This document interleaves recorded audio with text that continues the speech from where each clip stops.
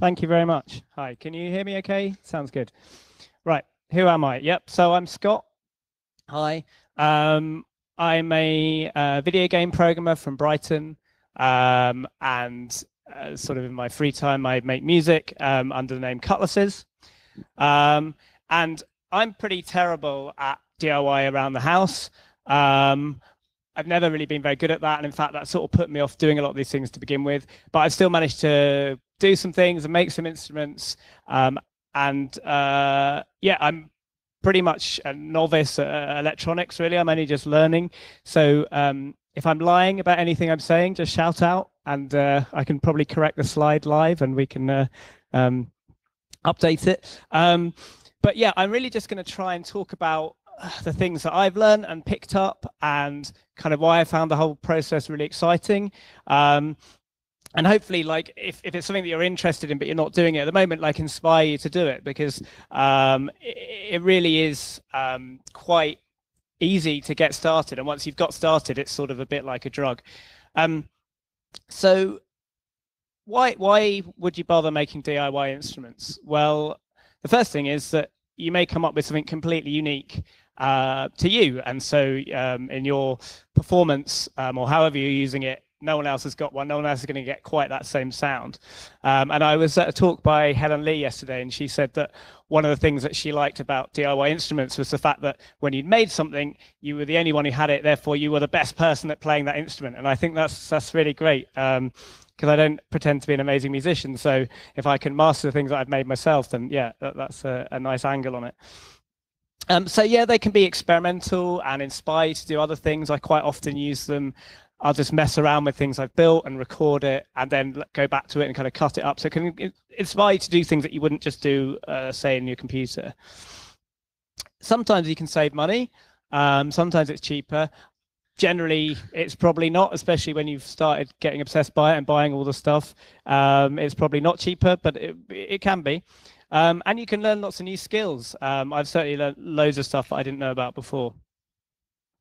Right, so how do we get started? We've decided we want to make some instruments. Well, what do we have to do? Well, the first thing is get yourself a half-decent soldering iron. You don't need to spend a huge amount of money, but I would advise not just getting those super cheap ones with a plug and a soldering iron on the end. Something where you can temperature control it. It should be absolutely fine. Practice your soldering. You're going to get loads of problems in all sorts of areas. So if you can make your soldering good enough that isn't the problem, then that will certainly make things simpler when you're debugging things. Yeah, start simple with your soldering. Just get some kits and wires. I mean, it's cheap. A lot of you here are already building things or good solderers anyway. But if you're not, just you can't really go wrong. Just get some cheap kits or just solder some components together and just practice. There's loads of YouTube videos about it. So just give it a go. It feels daunting. I remember getting very frustrated the first few times I tried, but you can get it, and it's not too difficult. So what other things we need? Well, a decent, semi-decent multimeter. If you get an auto-ranging one, that's useful, because you don't need to know the rough resistance of a resistor. If that's what you're checking, you can just it will find that for you. Some snips, so that's like another £5. A digital micrometer. I didn't even know what one of those was until quite recently, but they're very useful, just for measuring when you're building things, seeing how far apart things are, or the diameter of like a pot shaft or whatever. They're really useful. That little picture there is called a helping hands, and it's just sort of, you can just use it to hold things while you're soldering. And again, they're about £5. And eBay is your friend in this situation. You can get, especially if you're prepared to wait for things to come from China, you can get things super cheap. So I am going to talk about this book briefly. It's a book that sort of got me into it. It's called Handmade Electronic Music, The Arts of Hardware Hacking. It's by a guy called Nicholas Collins, and I think it's amazing. And if you are interested at all in getting started, then read that book, because it's really inspirational. Yeah, it's a great book, and it covers a variety of different projects that you can do, from really simple to much more complicated, but it always sort of ties it back into the history of electronic music, and it sort of gave me a good understanding of like where these things had come from and what artists used them and how they got started. So that I found that really interesting as well, because it wasn't something I knew that much about. And so, yeah, it's certainly where I nicked most of my initial ideas in this presentation from. So the first thing I'm going to talk about is a contact mic. So does anyone, who knows what a contact mic is? Right, most of you. Okay. So basically, it's probably the simplest thing that you can make. You can make one for a £5. You just get these things called piezoelectric discs. So that basically means piezoelectricity is just electricity from pressure, essentially. So they've got a small crystal or ceramic element, and when they're crushed or vibrated, they generate electricity. So the sound vibration will generate electricity. So the interesting thing about contact mics is that because they are picking up vibrations through solid materials, you don't get any of the sound of the room. So you don't hear any reverb, and it's a very, very dry sound. So it sort of sounds unlike you would have ever heard that sound, because you can never hear something without it passing through some air. So that means you can get some really interesting sounds out of them. Yeah, I'll just put a note here to say if you do build one, make sure you use the high impedance input on your in your preamp or your audio interface. But yeah, so they're really, really simple to build. You can build one in half an hour once you've practiced. You just need a piezoelectric disc. They are pence from eBay. Some shielded audio cable and a jack, and that's it. And you basically solder the you see in that diagram that the center of the disc is the hot and the outer is the cold, and you just solder the hot to the tip and the cold to the other part of the jack, and that's it. And you can do that in a couple, literally half an hour, if that, and you can make some really cool sounds.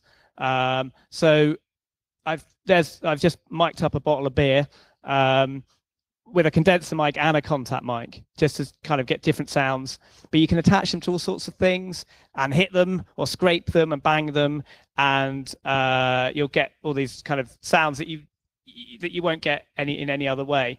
I also coated mine in this stuff called Plastidip, which I later found out is highly toxic. So I didn't find it out by being ill. Someone just told me.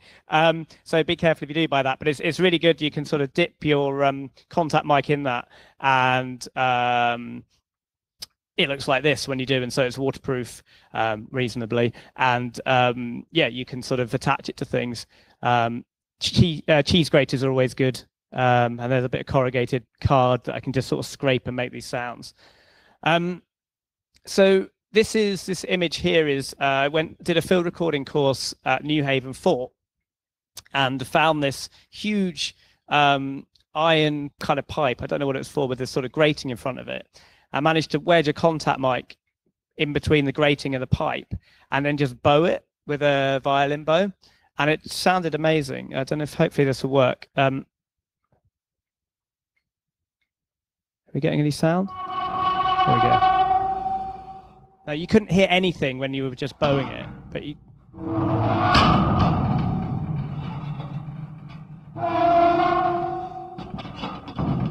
And that's completely unprocessed. So I've actually used this in some of my own recordings and then processed it. But even as a completely dry signal, it just sounds like unlike anything, and it certainly doesn't sound anything like that when through the air, what I was listening to.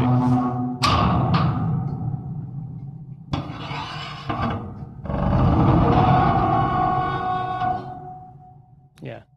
So I don't know, maybe that sounds horrible to you, but I really like that sound. So another thing that contact mics are used for is reverb, spring reverbs, which is like a really early form of reverb. You get that kind of like twangy surf guitar sound out of them. And that's basically just in its simplest form. I didn't make these ones, but that's just a contact mic going through, a speaker driving a spring attached to a contact mic. So basically the sound comes out the speaker, vibrates the spring, and gets picked up by the contact mic. But there's a delay, so you get that kind of like shimmering delay. And you can see a couple of people have built one in a shoebox or whatever that is. And then just another, so I'm just trying to sort of cover some really simple things that you can do to kind of get you started. And all of these are sort of referenced in that book. But another thing that I did was you can just take the tape head out of an old tape player and wire it directly to a jack. and then you can actually rub that across tapes, and credit cards is a good one, anything that's magnetic, and you can get these kind of weird sort of scratching, a bit like kind of scratching a record player kind of sounds out of them, and it's yeah, they're cool. So those are the kind of things that are pretty easy to, you can make. And for me, that was the thing that went, oh, I made something and it did work. And that's sort of, once you've got something working, then you've got sort of inspiration to sort of go on somewhere else. So I think once you've done that, what I did anyway, and I think worked quite well, is to just start building some kits. So there's lots of cheap synth kits around. There's a company called Thonk who do much more expensive Eurorack kits, which are great, and I built a bunch of those. And then there are like smaller companies making their own kits, so 64 pixels and Racket, and also Lush projects, but I think they're not actually making any at the moment, so maybe concentrate on the first two. But yeah, those are great. And the one I started with was the Atari Punk console, which is really simple to build. It sounds, well, to my ears, it sounds amazing. I think to most people's ears, it sounds very annoying. Yeah, so that's the kit that comes in, and you can build that in a couple of hours, and it sounds great. And I'm going to be doing a performance tomorrow here, and I'll be showing off some of these things, and you'll be able to hear them in a bit more detail. So once you've built your kit or the thing you design yourself, then you need to start thinking about, well, I want to protect it so that it's going to last. If I want to take it to performance, I can't just, well, maybe you can take the PCB with wires coming out of it, but it's nice to have it safe.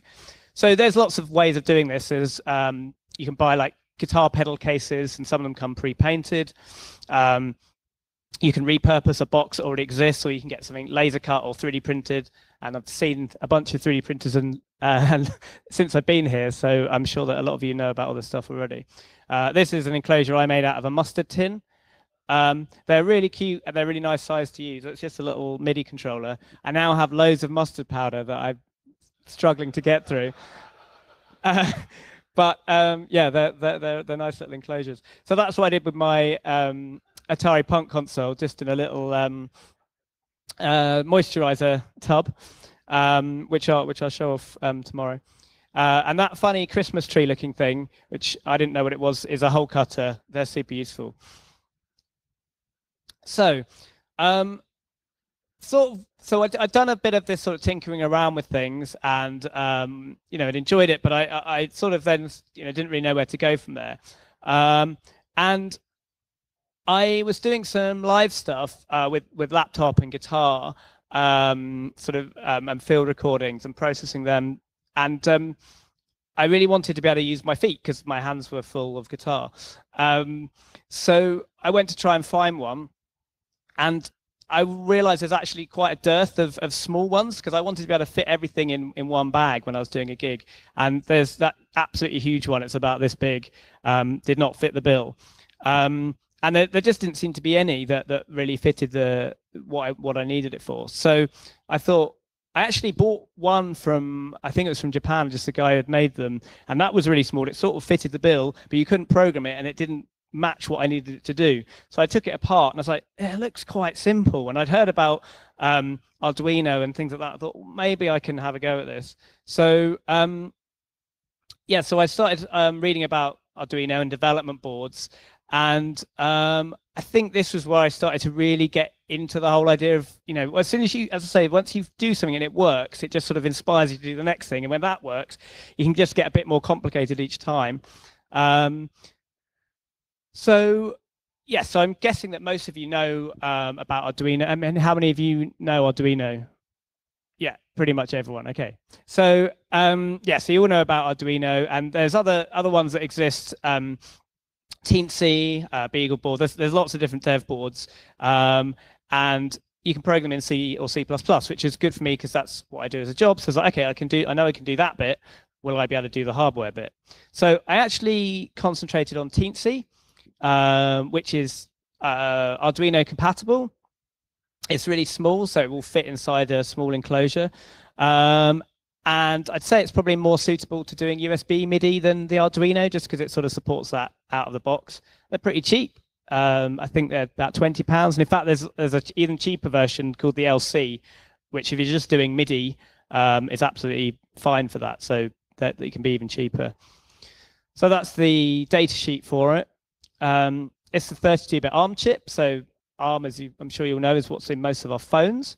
And you can program it in C.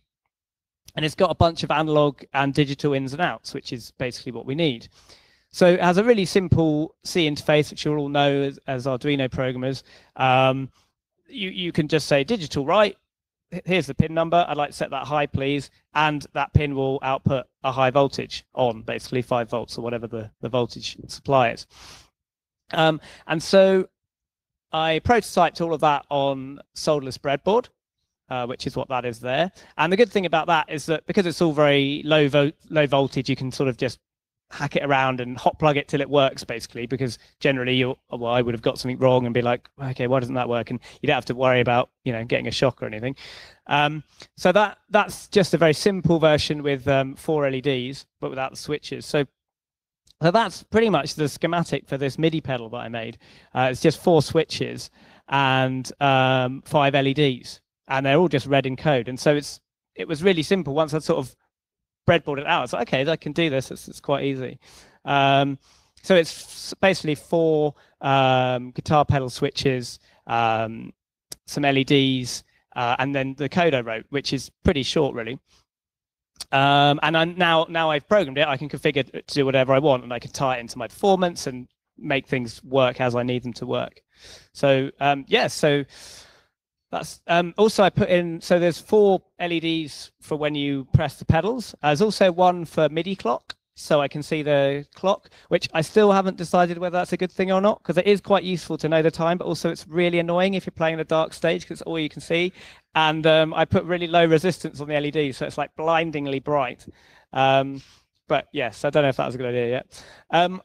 So yeah, I just mounted it on Veriboard. And I bought a pre-painted guitar pedal enclosure and made myself a little drill hole schematic in Inkscape. And it looked like that. I don't know how well you can see that, but that's just before I drilled it. And there I am drilling it at a very slanty angle. I hope that wasn't actually how I drilled it. Maybe I just did that for a photo, I'm not sure. I now have a drill press, which is one of my best investments. And that certainly makes that a lot easier, because I had a very sweary day one afternoon when trying to drill something and snapped a drill bit. And yes, that's when I got a drill press. So yeah, so there it is on Veriboard. I'm not sure why I use such incredibly long wires. Yeah, so this was quite a long time. This was a few years ago, and I'm not sure why I did that, but it works, and there it is finished, and it still works now. So that sort of, so it gives me this level of control, as I said, and it's pretty short in terms of code. So, and all this stuff's on GitHub, so anything that you want to read about, it's all up there, and I'll put this presentation up there as well. So yeah, so in terms of things I learned from building that was, get a hole cutter. Don't try and use massive drill bits. That's not a good idea. Buy enough components so you can keep a working prototype. Don't harvest your prototype to build your final product, because then when it doesn't work, you don't have anything to refer to. These are things all learned from experience.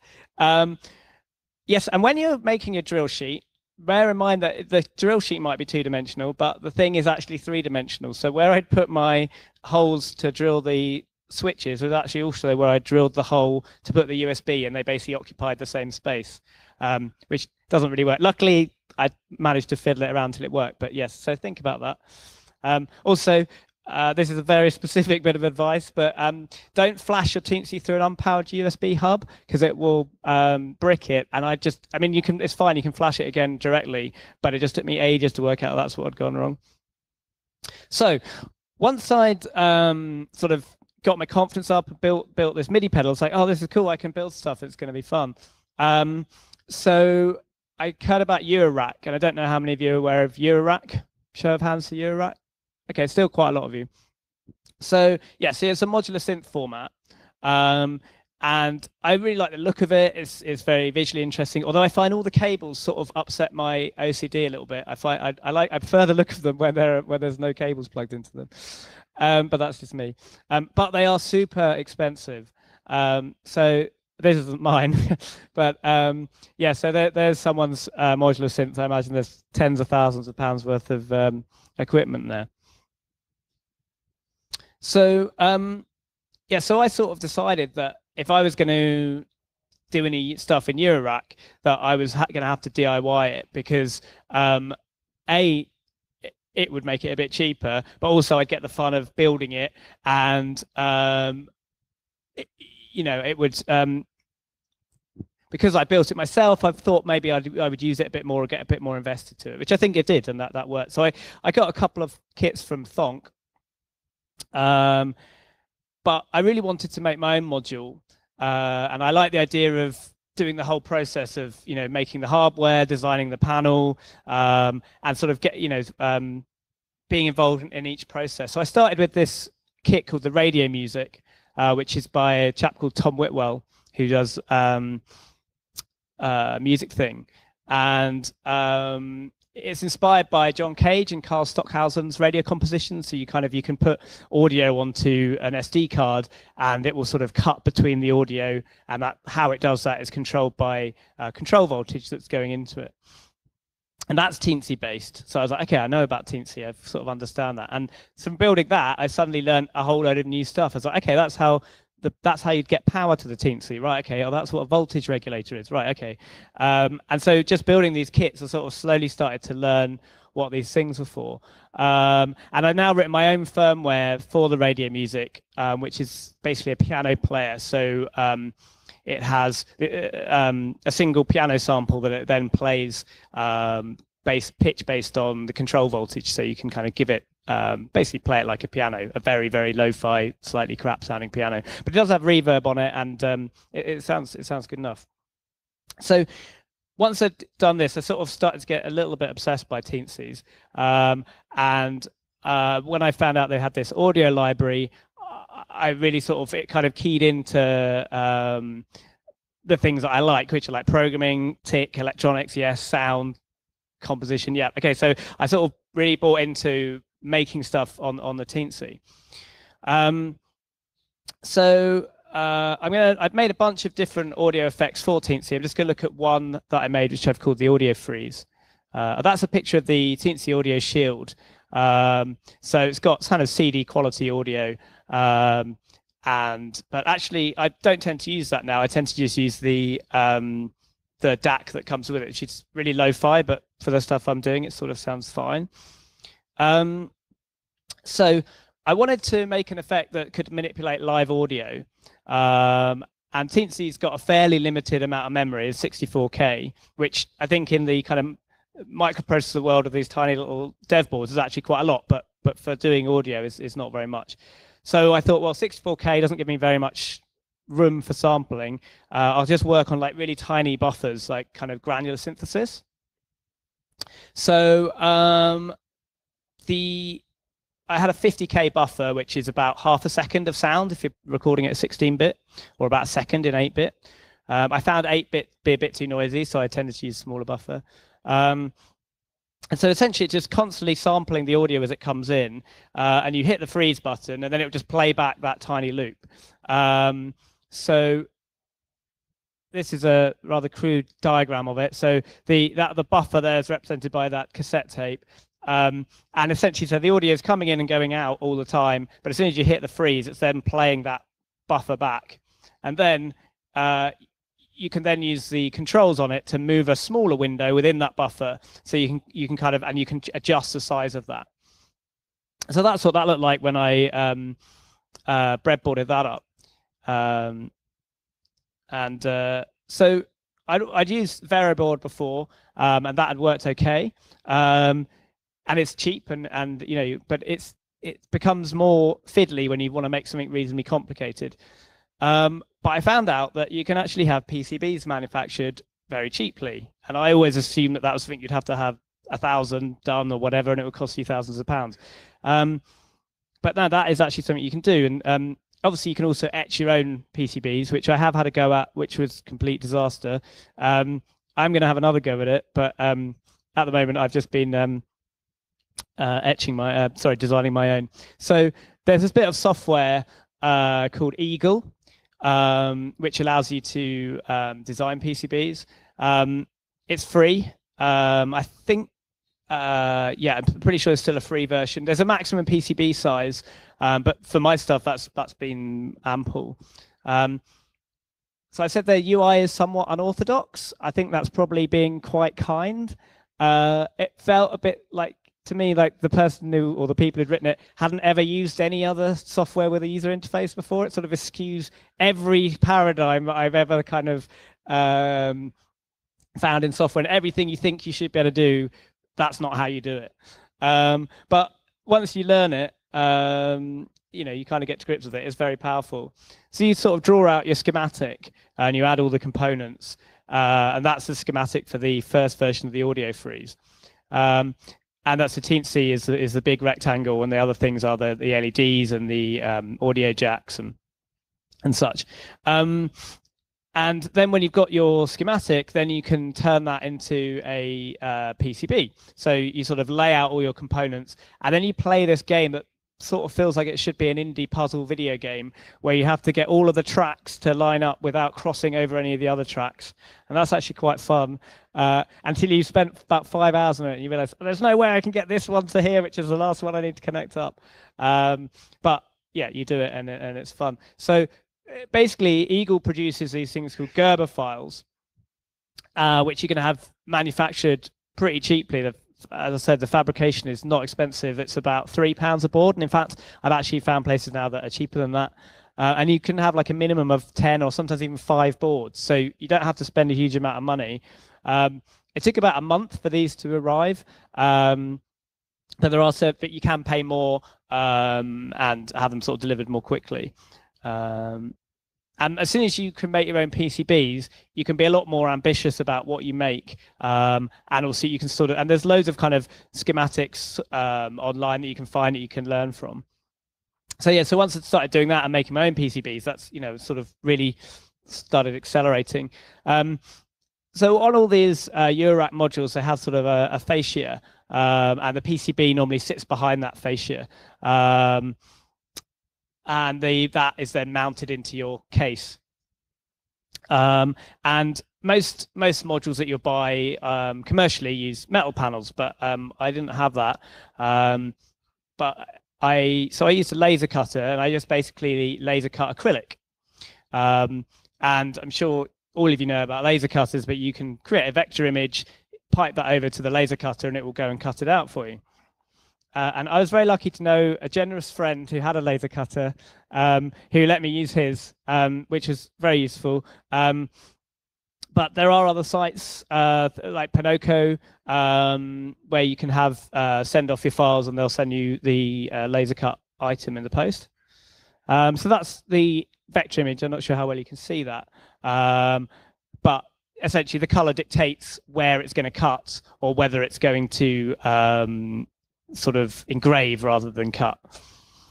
And then I use the PCB design in Eagle to lay out where everything should be, so that I knew the PCB was where the components were, so I could lay that out as a layer in Inkscape and fit everything around that.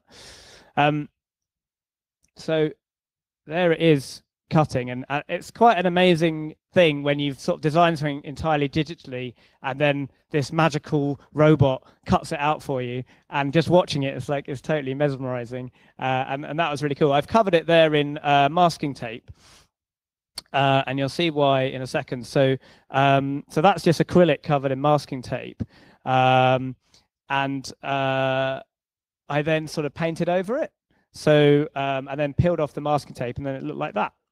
So that, and those are the controls on there. But I've got a video which should have time to play, so it's not very long. So hopefully this is actually a more up-to-date version of the audio freeze. It's got a larger buffer and it can do more, but hopefully this will work. So that's a contact mic that's picking up the glimmer and putting it into a preamp and then going straight into the audio freeze.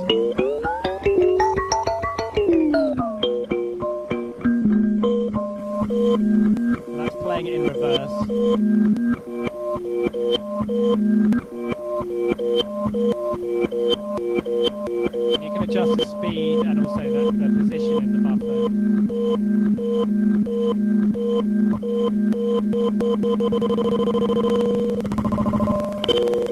So that's a very small buffer that's sort of scrolling along, so it's like a very crude form of like time stretching, which I found by accident. Wasn't meaning to do that. There's a little music box I got off eBay where you can program your own melodies by stamping out the paper.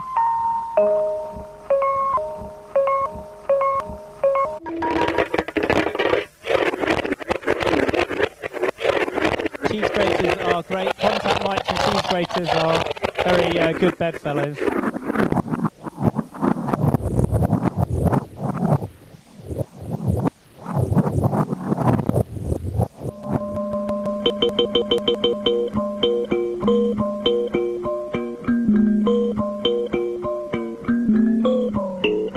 So I also added like a tape effect later on to try and sound like a broken tape.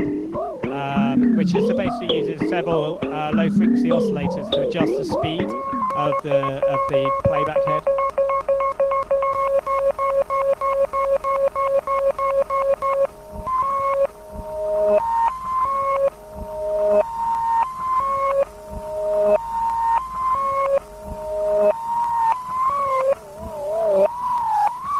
And that's me just ramping up the amount of silly tape effect.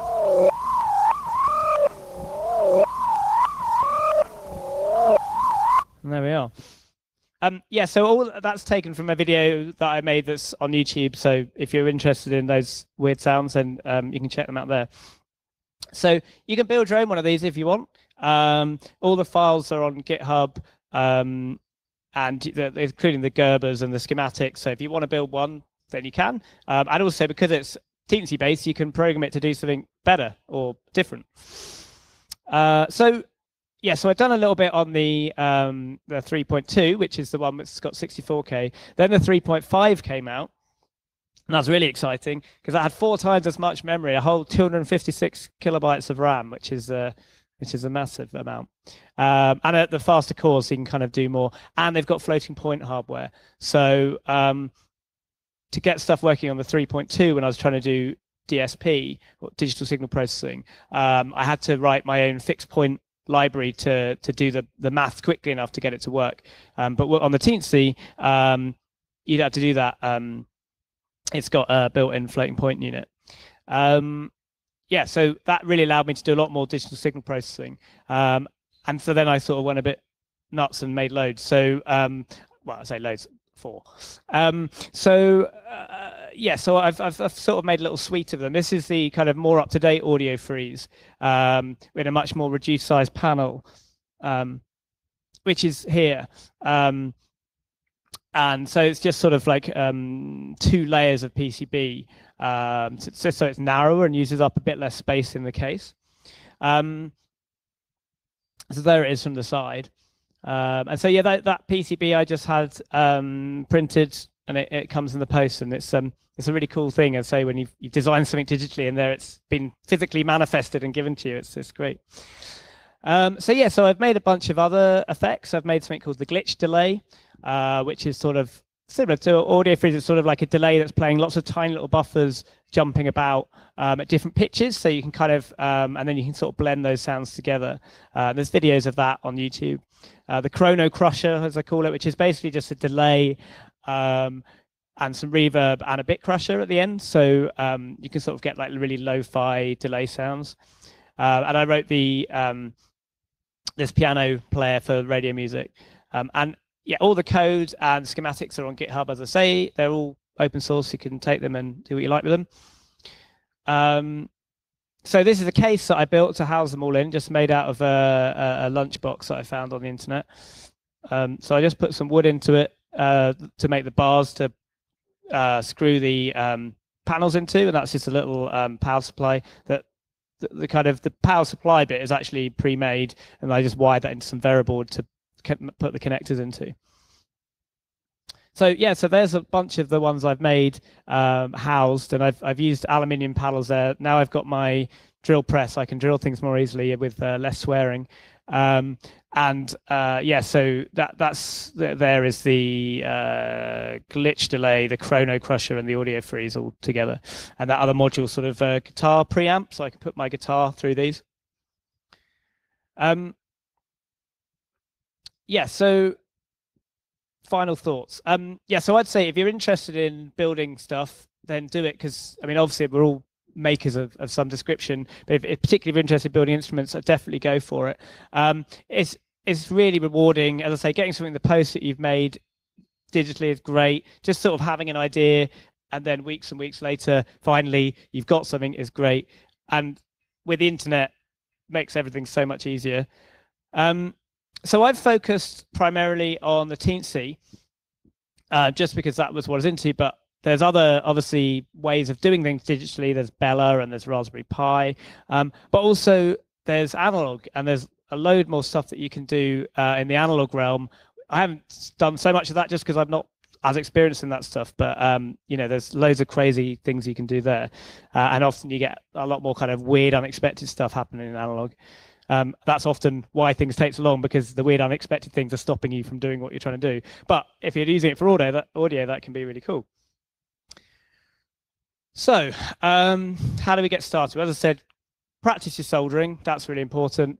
I definitely recommend reading that book. I don't have any interest in it. I don't know Nicholas Collins, but I just think it's a great book and I really recommend it. Build some kits. I think that's a really great way of learning things. Oh, okay. So sorry, I've just seen my time's up. So yeah, thank you very much to Electromagnetic Field. I'll just go to the end of this so you can see where I am. So if you want to get any of this stuff, I'm on GitHub, and you can check out my music and some of the music that I've used to make these things. And as I said, I'm going to do a live performance tomorrow at 9 o'clock. You'll be able to see all this stuff kind of being used and hear what it sounds like in a more sort of performance environment. Yeah, thank you very much for having me. Cheers.